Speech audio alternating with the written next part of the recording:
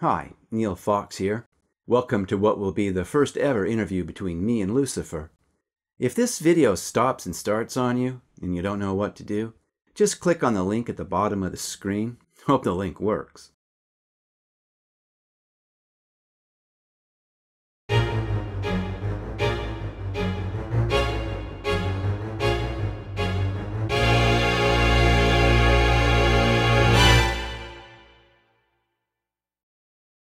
Please allow me to introduce myself. My name derives from the Hebrew word Halel. Halel means shining. Saint Jerome Latinized the word as Lucifer.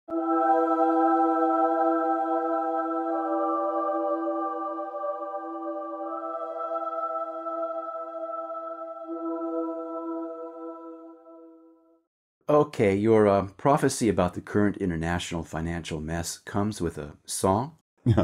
Yes, my song to the present global economy. Okay, go for it. Humpty Dumpty sat on a wall. Humpty Dumpty had a great fall. And all the king's horses and all the king's men couldn't put Humpty back together again. Is it really fair to flash Obama's economic team across the screen like that? Probably not.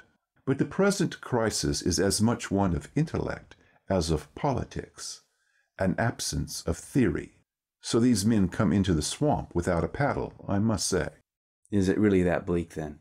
Oh, under the Democrats there will eventually be a mini-boom, and by the quaint but hopelessly outdated standards of 20th century thought, I suppose this will be deemed a recovery, so-called.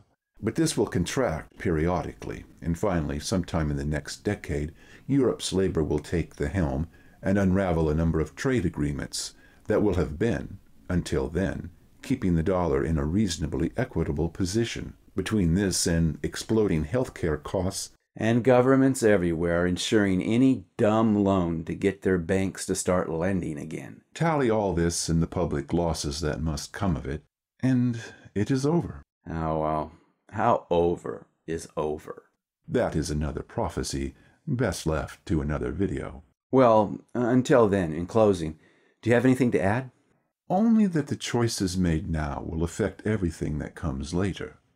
So, by all means, Mr. President, choose.